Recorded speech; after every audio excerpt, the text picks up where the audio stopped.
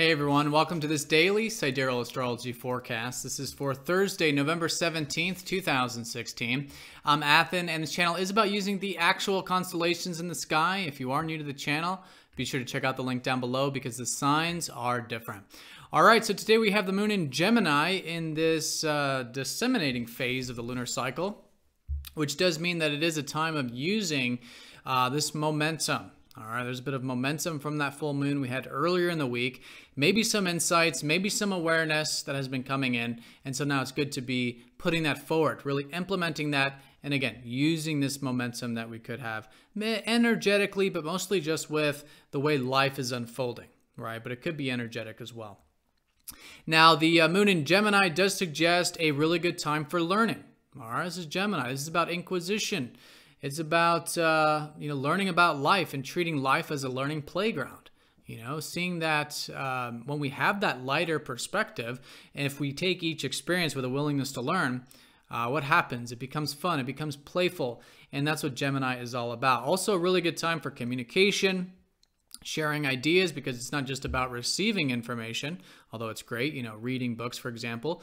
It could also be expressing these ideas and sharing our ideas with others, maybe through writing or communication or even trading and that kind of a thing. Makes it an excellent time for this. So that's the moon in Gemini, and we do have the sun in Libra. And so still a great time for cooperation, working with others if it is on a relationship level. But all in all, just having balance in our life. All right, seeing if there is any areas that are out of balance that we could be bringing back into balance at this time. So today we do have Neptune conjoining up to the south node. Has been very significant, still going to be within orb for about the next week. In fact, Neptune is going to go direct this weekend. So things are certainly moving forward with it. But, today this emphasis on really making these changes. I mean, this whole week, but today too, making these changes to break any unhealthy patterns in our life. All right, and that's really the fundamental to this conjunction. The South Node is about past unhealthy things. And this is so we can make change to, again, bring balance into our lives. And in this case, it has to do with Neptune. All right, I've been talking a lot about this, but Neptune, most fundamentally, in its unhealthy pattern, is projecting things into the future. Okay, so it might be projecting things in terms of ideals. It might be projecting things in terms of the response is us wanting to hide away or escape or dissolve into fantasies or, just not be in reality. However that's manifesting, whether it's the over extreme of Neptune or the under extreme of Neptune. And again, this could have, this could be in different areas of your life. And do watch your weekly to see which house this is associated with for you to see the what with all this. But fundamentally, it's these projections that are dissipating. And the more we are in alignment with that, the more we are willing to be present, to accept things for how they are in the now moment, then we're really on the right side of this conjunction here. So releasing, letting go, giving ourselves really the peace that we all deserve, this beingness, to be. And that's where true happiness is found. And that's what's transforming here collectively. A lot of it, too, has to do with what's going on in the world. This is Aquarius. Or it might have to do with old ideals about our individualism or who we think we are or who we thought we were, having to do with what we feel like we need for our freedom.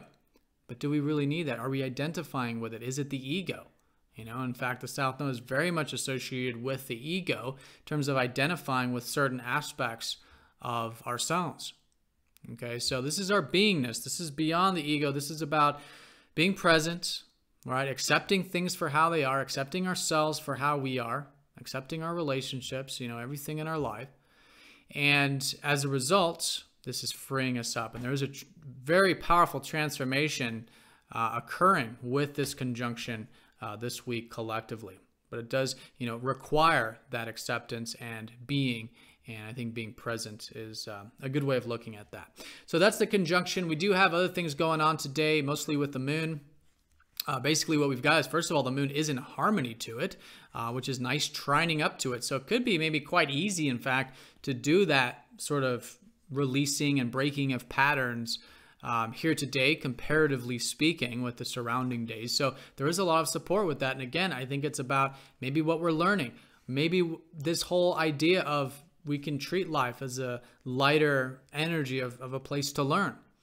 And so with that inquisition and that willingness to learn, I think it can be very supportive to that conjunction. Now, the moon is also going to be opposing up to Venus and Pluto with all this. So this is a reminder that, right now it is an excellent time to be expanding our horizons. We can be enjoying this, maybe a bit of adventure.